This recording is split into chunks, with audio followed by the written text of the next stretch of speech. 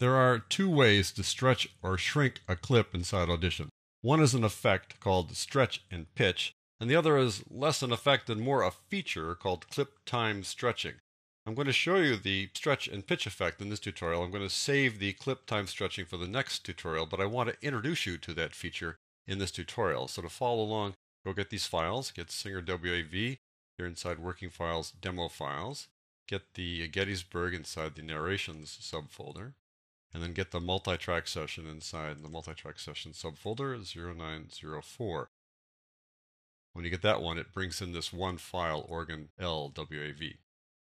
All right, let me just show you the effect here first.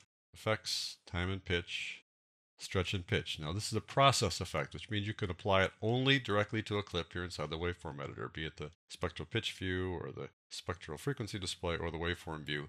This is the only place you can apply it, and it goes directly on the clip, and when you apply it, it changes the clip. The other effect, the so-called clip time stretching, which I mentioned is more of a feature and less an effect, that is only available inside a multi-track session. So I'll open up the multi-track session. I've got one clip in it just to show this to you. And up here there's a little button that says Toggle Global Clip Stretching. And when you click that button, you get a little triangle here that allows you to stretch the clip. And I'm going to talk about this in the next tutorial, but that is the difference. It's a real-time thing. It doesn't change the clip. It happens in the multi-track session. When you use this, you can adjust its properties over here inside the Properties panel for the multi-track session. So we're not going to work with this in this tutorial. We will in the next one. So let's just go back to the files and work on them directly with the stretch and pitch effect.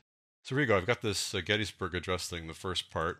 7 years ago. You've heard this before. What I want to do is I want to shrink this to fit.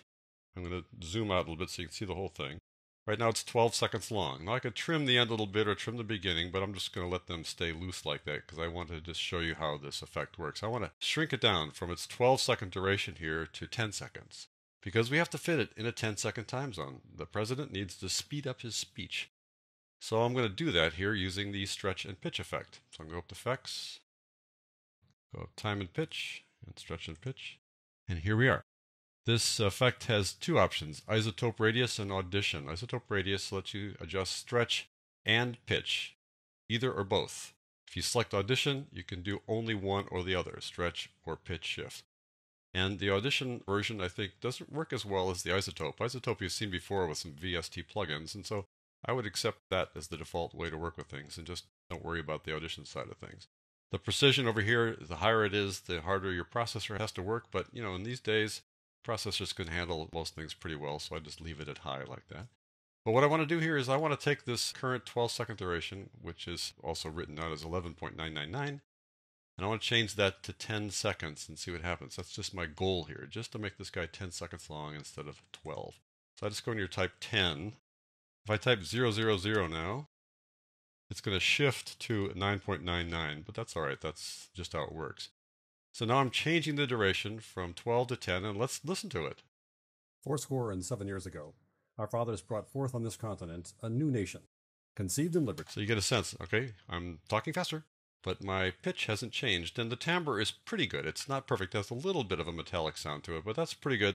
When you got to fit that slow-talking guy into the advertisement and you got to shrink down the time, this is a good way to do that.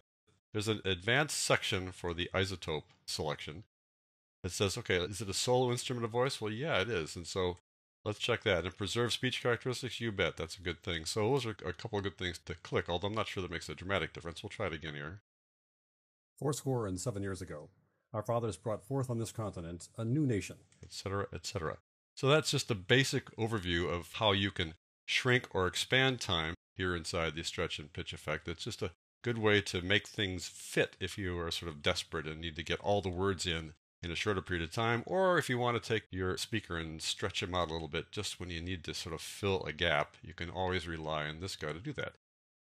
I'm going to close this and go to a different file, to the Singer WAV file. Here we've got the singer singing this familiar refrain. Just too hard to find.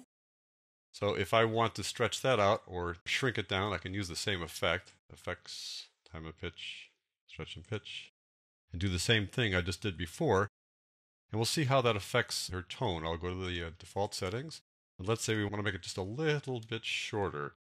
Let's say we want to, instead of 100%, we'll take it down to 90, or let's say 85%. That'll make it shorter, so let's have to speed up her voice. Let's see what that sounds like. Just too hard to find. You can sort of hear just a little change in the timbre, but not bad. Let's take it up a bit. Let's slow her down. We need to have a sort of a smokier feel to it. Let's take it to 120% like that. We'll see how that sounds. Just too hard to find. I mean, you can hardly detect that there's something different about the timbre of her voice there. It does a pretty good job. Let me just go back to the default setting. So you can stretch out or shrink even a singer whose pitch is important and you don't hear any change in the pitch. But let's say we want to change the pitch. Now we could do this inside the manual pitch correction effect. So, I mean, this is kind of the quick and dirty way to do it. You might want to rely more on the manual one, but if you want to just do a quick one here, this is a good way to do it. So to go up a third, as they call it, we need to go up 4 semitones. So I'm going to go to 4 here and tab that one. I want to play that for a second, see what that sounds like. Just too hard to find. Hard to make that sound exactly right in terms of the timbre. We'll even open up the advanced thing here and say, let's have that be a solo instrument. See how that works. Just too hard to find. The pitch coherence, if we raise that up a little bit, maybe that'll help things. Just too hard to find. Yeah, a little bit. But you can see that when you start changing the pitch here, it does begin to sound like Alvin and the Chipmunks a little bit. We'll take it down to give her kind of a smoky feel. We'll go down a third, -4. Tab it over and see what that sounds like. Just too hard to find. Just a little too smoky. So you can see that the pitch shift does not work as effectively as the time stretch side of things, but you can see that you can use the stretch and pitch effect to get your audio to fit a space, and then if it's not too drastic a change, then the pitch won't be too obviously different and the timbre won't be too obviously different. So for a quick way to make some fixes, the stretch and pitch effect is a good way to go.